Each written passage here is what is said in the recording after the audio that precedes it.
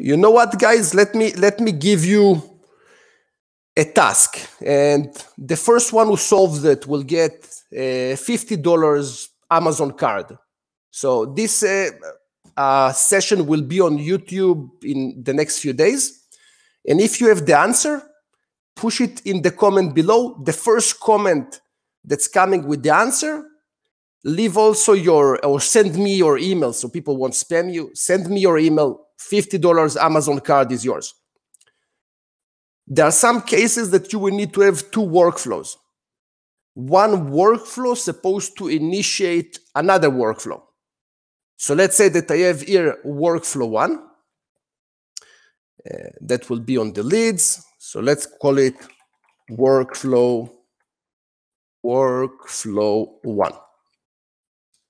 And this is just for people that want to have some Zoho excitement in their lives. So let's say that I have here one workflow. It's being initiated on creation, and it's happening on all the leads. It doesn't really matter, but it's just workflow that's taking action. Let me make some kind of a condition. Otherwise, it will just drive you nuts all the time. Okay, so let's say the city is not empty. Okay, and now I am going to create a field update. And the field update will be change country. And the country will be Canada. Okay, so for the ones that knows workflows, when a new lead is being created and the city is not empty, I want the country to become Canada automatically. So this is workflow number 1.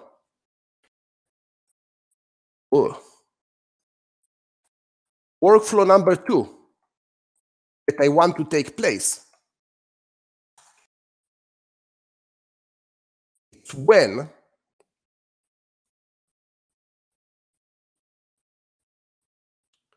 the country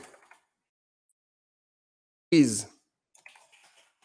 Canada, for example, I wanted to send an email. It doesn't matter which email, but I want an email to be sent. Now, logically, one workflow is setting Canada as the country, so workflow 2 is supposed to take place. The only problem is that Zoho are not letting one workflow initiate another workflow. So there is a way around it. Okay? So if you're able to solve this problem and you're able to trigger workflow 2 based on workflow 1, $50 Amazon card is yours.